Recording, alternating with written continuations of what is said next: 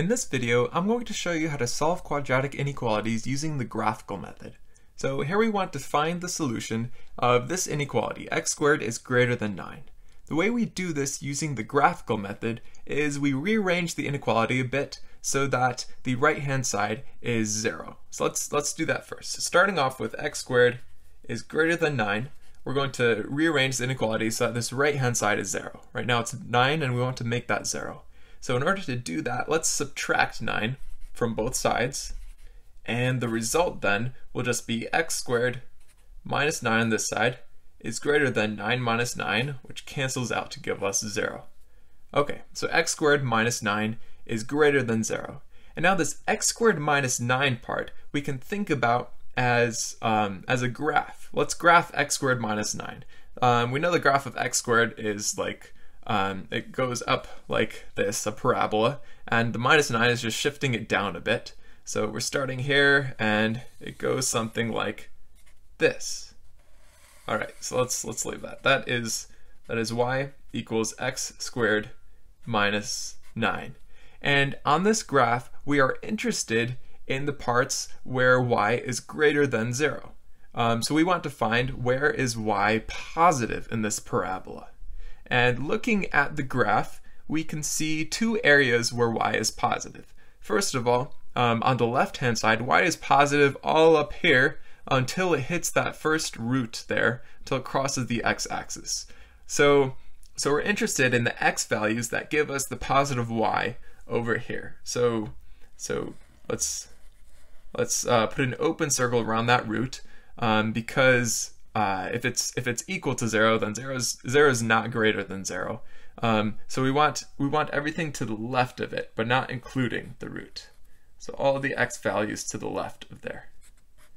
Okay, and then so now once we pass up that root and we're down here, these x values in between the two roots correspond to negative y values, and that's not what we want. We want y values that are greater than 0.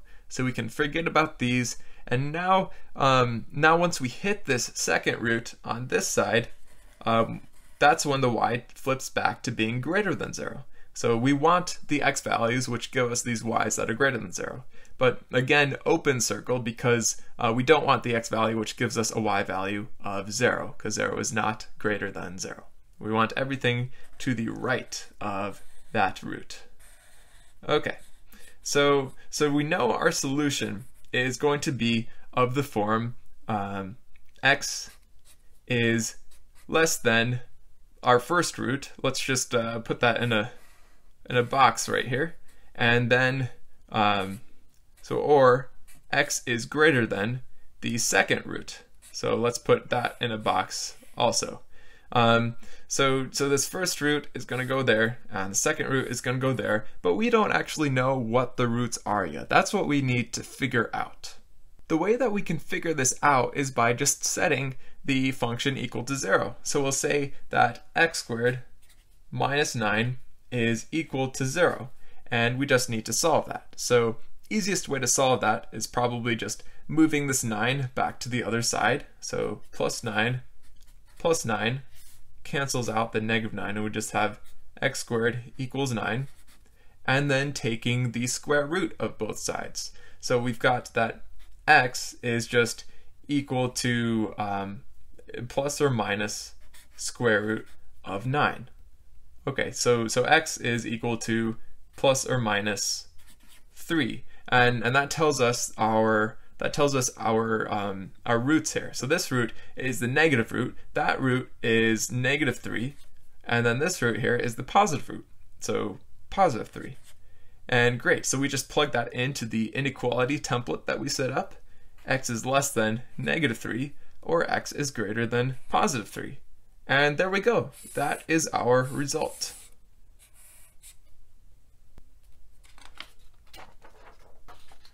Here's another example, and the only difference in this example is that we have a trickier quadratic inequality.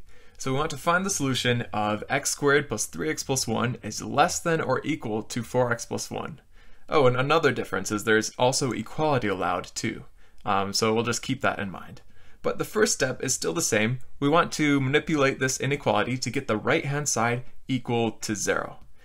So let's do that. So let's start off with x squared plus 3x plus 1 is less than or equal to 4x plus 1. And let's go ahead and eliminate both of these terms on the right-hand side. So first, to eliminate the 4x, we have to subtract 4x. So we'll do that. And also to eliminate the 1, we have to subtract 1. So we'll do that as well. So go ahead and do that.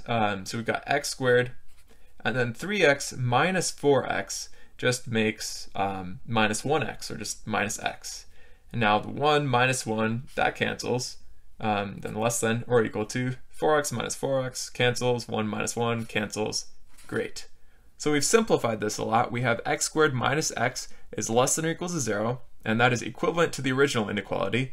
But now we can interpret this left-hand side as a parabola, and we can think about where are the y values of this parabola less than or equal to 0. So let's go ahead and draw a rough sketch of this parabola. We know it opens up because it has a positive x squared term. So it opens up and somewhere it dips below the x-axis. And we're not really sure where just yet. But we know that it's above the x-axis on its two ends here and below the x-axis in the middle here. Now let's label this graph. That's just y equals x squared minus x. And let's look back to our inequality to see what we are interested in. We're interested in the spots where y is less than or equal to 0. We want where the parabola is at or below the x-axis. So let's see what regions we're interested in. So going from left to right, on the left here, it's above the y-axis, and that's not what we want. We don't want greater than 0. We want less than or equal to 0. So we're ignoring all the x values that give us these y values until we hit this root right here. At the root right here, the y value is equal to 0, and that is something that we're interested in, because 0 is less than or equal to 0, because equality is allowed. So close circle here, because equality is allowed. And then everything underneath here has negative y values, and that's good. That's what we want. We want all the y values that are less than or equal to 0. So continue here. We want all these x values here. And now how about when we hit the next root here? The next root, the y value is 0, and that is what we want. Well, 0 is less than or equal to 0, so that's good. But once we pass up that root, then y is positive again, and that's no longer what we want, because we want y to be 0 or negative. Okay, so we're interested in the x values between these two roots. So let's write that down as x is greater than or equal to the left root, or equal to because it's a closed circle, and x is less than or equal to the right root, again closed circle. So now it just remains to figure out what the roots are. Once we figure out what those are, we can just plug them into our inequality template and we'll be done. So how do we figure out what these roots are? Well, again, we just go ahead and set our expression equal to 0. So x squared minus x has to be equal to 0, and then we just solve that.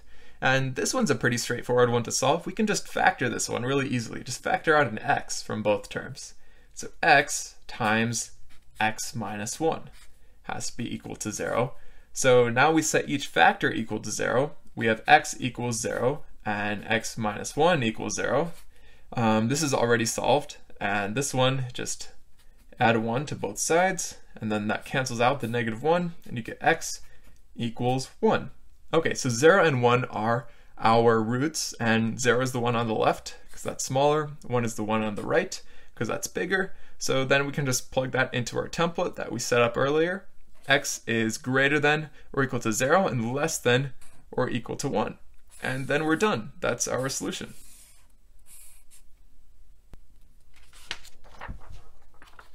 Okay, last example. And this one's pretty similar to the ones we've done previously. Again, we just want to get the right-hand side equal to 0, and we can do that by manipulating our inequality. So we'll write it down here.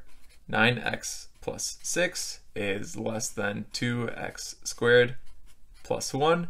And let's go ahead and subtract off these terms on the right side. So minus 2x squared on both sides, and then minus 1 on both sides.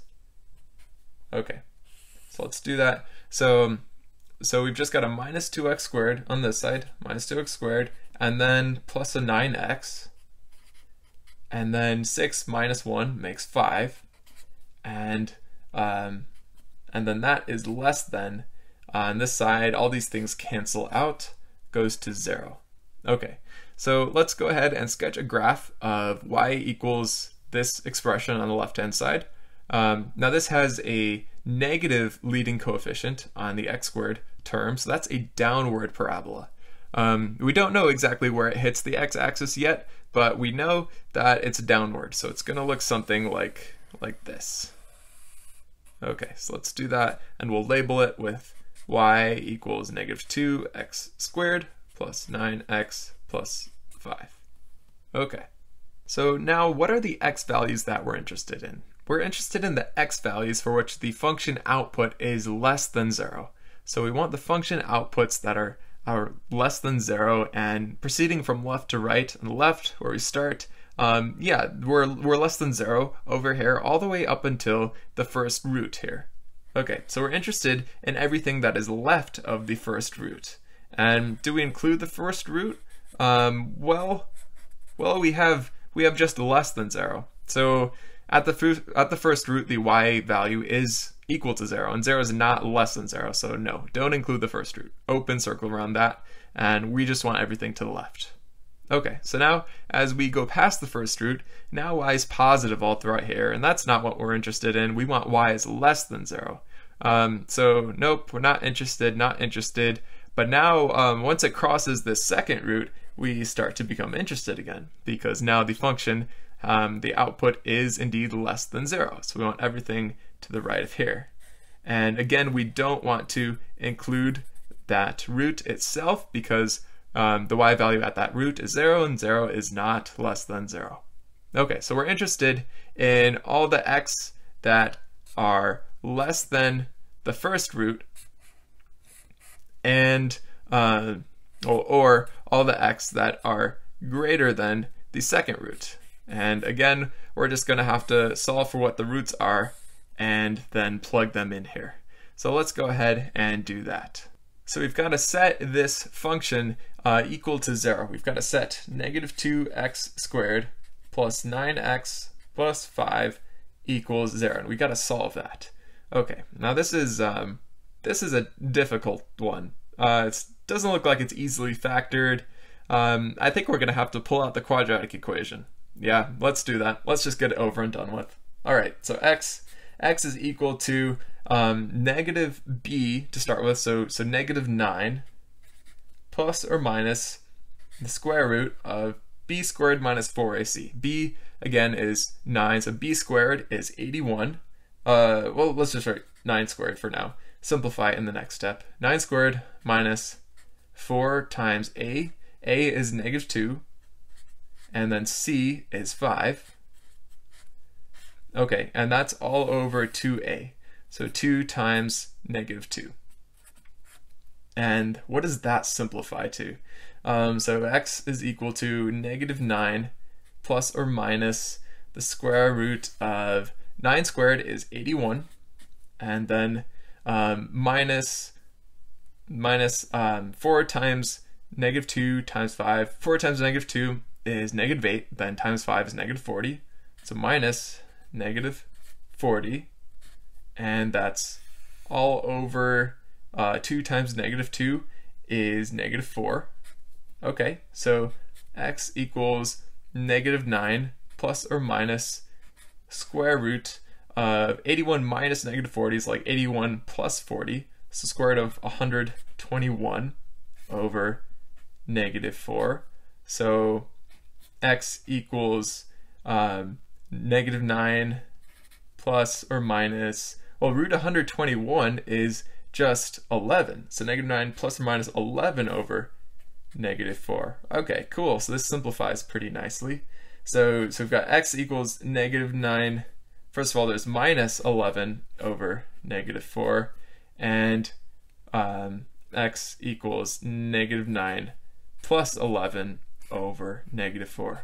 So dealing with the minus 11 first, we've got x equals negative 9 minus 11 is negative 20 over negative 4. So this is equal to, that's just 5. So negatives cancel, 20 divided by 4 is 5. Let's circle that so we see it. And then the other one, x equals negative 9 plus 11 over negative 4. Negative 9 plus 11 is just 2. Then 2 over negative 4, that's equal to, pull out the negative sign, and then 2 over 4 is just a half. So that's the other one. Okay, so this root right here is the smaller one, so this one is negative a half, and then this root over here is the bigger one, so that one is 5. And then, okay, so we can just put that into our template that we made. X is less than negative a half, or x is greater than 5. And there we go. That is our solution. Now we know how to solve quadratic inequalities using the graph for insight. In the future, though, we'll also see a way to solve quadratic inequalities without any graphing through the use of sign tables instead.